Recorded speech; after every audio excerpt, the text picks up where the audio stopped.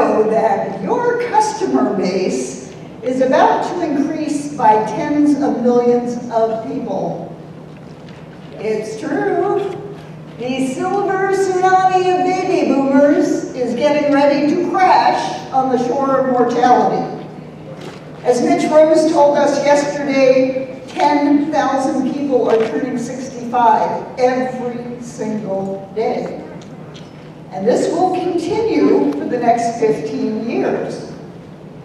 Now, while the demographics are in your favor, less than 30% of adults do any end-of-life planning. And that's being generous. However, the baby boomers are changing the conversation. You, as pre-need funeral planning and cemetery professionals, know how hard it can be to get the conversation started. Well, over the past 10 years, there has been a rise in death discussion movements in the English-speaking world. And we're going to take a stroll through what these death discussion movements are and how you can get involved. All of these movements are designed to normalize conversations around death and dying, to make it easier for us to plan ahead. It started in 2009 in England with Dying Matters, a coalition that was founded to get people to talk about death and dying and put it on the national agenda. They held their first Dying Matters Awareness Week in 2010. Now it's interesting, the coalition was initially started by a hospice and palliative care organization, and then the National Health Service of England, the government, and Hospice UK started funding Dying Matters Awareness Week. So this is like if Medicare funded this kind of public outreach. I don't think that's going to happen here in the United States. Remember what happened in 2009 when it was suggested Medicare doctors talk to their patients about end-of-life issues? Death panels! So we won't have government funding of this kind of activity anytime soon, I don't think. But when they had their first Dying Awareness Week events, they only had a handful in 2010. In 2018, there were more than 500 events around the country, all indicated by those little blue dots on the maps.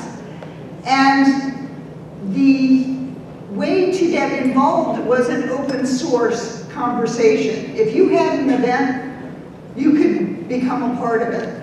And what were those events? They are death cafes, which you'll find about momentarily, theater, art, poetry, visits to funeral homes and cemeteries and anatomy labs, speakers and panel discussions, a whole host of activities. Not only does Dying Matters Awareness Week place the conversation in people face-to-face, but you also get news stories related to planning ahead. Here's a story from the Daily Mirror, which talks about the cost of funerals. Now, 3,700 pounds, the last time I checked, the exchange rate is $4,667. Funeral poverty is a real concern in England. And I would say to you, there are a lot of people here in the United States who are also concerned about how do they afford a funeral. So these are concerns that you can step up and help answer. Hello, pre-need planning, you can pay that over time in a affordable monthly chunk. So it can help get the conversation started in that way. Next, the Death Cafe movement in 2011. This is John Underwood. He founded the Death Cafe movement. He was inspired by the work of a Swiss sociologist named Bernard Cretaz, who held in France at cafes. You have a little coffee or tea, some cake or cookies, and you talk about what's on your hearts and minds about mortality issues. He held his first death cafe in the basement of his home in London, and our first death cafes were held in the United States in 2012. I held the first one west of the Mississippi. It's interesting that people are more comfortable talking to strangers about death-related issues than they are with their own families. Now here's an idea. You could bring a death cafe to your funeral home or your cemetery if you have a chapel. A reception area if you've installed that. You provide the refreshments, do a little PR. It's a great opportunity to get in the news if you haven't had a death cafe in your market. One of the elements of holding a death cafe and being able to call it a death cafe is you have to abide by their rules. The rules are, it has to be held on a not-for-profit basis. You have to have the refreshments. It's a safe, supportive space to have this conversation. So what gets said in the death cafe stays in the death cafe. And you cannot lead anyone to a particular course of action, belief, or conclusion.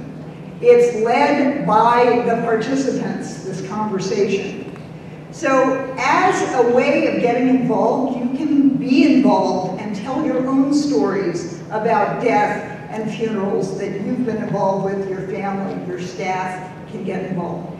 It is an opportunity to make an authentic connection with people who might not otherwise come to the funeral home. And by the way, offering a tour, a behind-the-scenes tour, is a really good idea. People are curious. They want to know about what goes on at funeral homes. Australia got involved in 2012 with Dying to Know Death. Again, this was a 2012, they were just getting started with a handful of events. They hold it on August 8th, which is the middle of winter in Australia. So it's cloudy, it's dark, it's rainy, time to talk about death. And all of the blue dots indicate different events that were held around the country there. One of the things about Dying to Know Death, there is a template that is offered as a Creative Commons license for free that you could take what they're doing in Australia and see if you could do it at in your market. And in 2013, death discussion movements exploded. And we have our first US initiatives that came on the scene. Death Over Dinner originated at the University of Washington Graduate School with a course called Let's Have Dinner and Talk About Death, put together by Michael Hebb and Scott Macklin. The first Death Over Dinner evening was August 24th of 2013 with 500 dinners around the world in 20 countries. Since then, they have had more than 100,000 people use their template to hold Death Over Dinner discussions. So these are smaller groupings where people would go to deathoverdinner.org, say who they want to have death discussions with over dinner. If it's your family, your friends, your church, what do you want to talk about? Do you want to talk about advanced medical directives? Do you want to talk about funeral planning?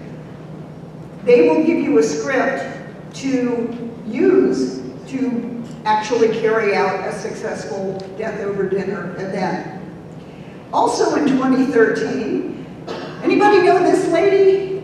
That's me with Caitlin Doty, the founder of the Order of the Good Death. She is a funeral industry rabble-rouser. She has 2 New York Times best-selling books about the funeral industry. She is a prolific YouTube video creator. She has more than 600,000 followers on YouTube. And when she uploads a video, within 4 days, it has over 100,000 views. We were meeting up at NFDA. We happened to me at the booth for alkaline hydrolysis. So one word, aquamation. When I talk to the public and I tell them about alkaline hydrolysis, they're like, I want that. I would much rather have a warm bath than go into a blast furnace. So something to think about. Caitlin is also known for the term death positivity. So a death salon, she held her first one in Los Angeles in 2013, is like the salons of old, where you would come together with intellectuals and artists and free thinkers to talk about, in this case, mortality issues, to normalize the discussion and think about what we might want to do. So Caitlin held these events in other cities, in San Francisco, in London, in Houston. Last year's in Boston sold out tickets within 24 hours.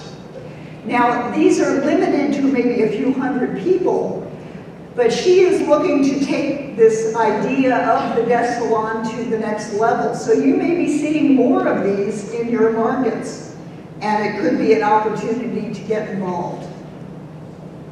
And then we had Before I Die festivals in Wales and the UK, back to the cold and rainy England for part of Dying Awareness Matters Week. So like Dying Matters Awareness Week, you had a whole range of activities that people could participate in. It jumped the pond and came to the United States in 2016. The University of Indiana Nursing School got a grant to hold a 3-day festival. It had 800 participants at 28 events. Later that year, it was in Louisville, Kentucky. And they, over the course of the month, had 700 participants at about 17 events. So, of course, Gail Rubin finds out about this, and I had to have one in Albuquerque, New Mexico. We had 600 participants at 22 events over 6 days. That was pretty good, so we decided to do another one last year. But it's now Before I Die New Mexico, because we're holding events in Santa Fe as well as Albuquerque, and also had events in Doyenne, where the natural burial ground provided 2 burial plots as the grand prize for a drawing. So for our sponsors, which included National Guardian Life and EternityGardens.com, and locally, Passages International, and my friends at French Funerals and Cremations, thank you, Chris, we had a whole host of events, which included something kind of groundbreaking. The Millennial Morticians with ABQ Brews is up in the upper right-hand corner. 30-something funeral directors and funeral interns talking in a bar about the funeral business. It was really successful. And the lower picture was Fathers Building Futures, which is a social enterprise nonprofit that gives jobs and skills to ex-convicts. And they make caskets and urns in their woodworking shop. So we did a tour there. So here's an idea. Why not have your own 1 or 2 day Before I Die festival? Work with folks to, there's Chris showing people what cremated remains look like before they are processed. We had people who were fascinated with that. Sorry, Doug, but people do want to know what goes on in the retort. We also worked with local attorneys, estate planning attorneys. You could team up with hospices, with veterinarians, with grief counselors, various companies that could help sponsor and participate in panel discussions and be speakers. We also did a workshop for obituary writing. There was the Reimagine End of Life Festival held in San Francisco and in New York. Hundreds of events, thousands of participants. And the End Well Symposium is a one-day event they've been holding in San Francisco, which draws hundreds of people who, by the way, are paying between $200 and $770 to attend to listen and learn about making the end-of-life experience something more human-centered. I just got an email yesterday from the Endwell people saying they are taking this show on the road, so you may be seeing Endwell symposiums in your market. And lastly, think about perhaps a one-day creative community outreach event. Rest Haven Funeral Home and Cemetery in Rockwall, Texas had an evening of laughter and learning. They brought me in, I did my kicking the bucket list, downsizing and organizing things to do before you die talk. And guess what? They had 140 people come to the funeral home on a rainy Tuesday night, and they had laughed. Look, they're smiling. Must be somebody really popular there at the funeral home. But notice all the gray hair, too. One of Rest Haven's signature branding pieces is a rocking chair. Their theme is get comfortable with death. And we did a drawing for one of their rocking chairs. So this is the door prize registration form. We got their names, their ages, how they heard about the event, and would you like to learn more about your options for pre-arrangements? So we found out, you can find out what works best for you in terms of marketing these kind of events, or any kind of events. We found out their age. 75% of these people were in their 60s or in their 70s. And as for learning about their options for pre-arrangements, out of 140 attendees, we got 105 drawing slips, some of which had couples on them, so it represented even more people. And we had 14 people say, yes, I would like to learn more. And within a week, Nancy Starnes, the woman who is the pre-need counselor there, had sold enough property and pre-need planning to more than recoup her costs for this event. Plus, they had the contact information for the 41 people who said no and the 47 people who didn't answer that question. And she was able to go back to them and offer a discount on cemetery property they wanted to sell before they opened a new section in their cemetery. So the baby boomers want to talk about death. And the conversations are being held. What could your funeral homes and cemeteries be doing to be a part of these conversations and to generate more pre-need business? You can do it. Let's get those conversations started.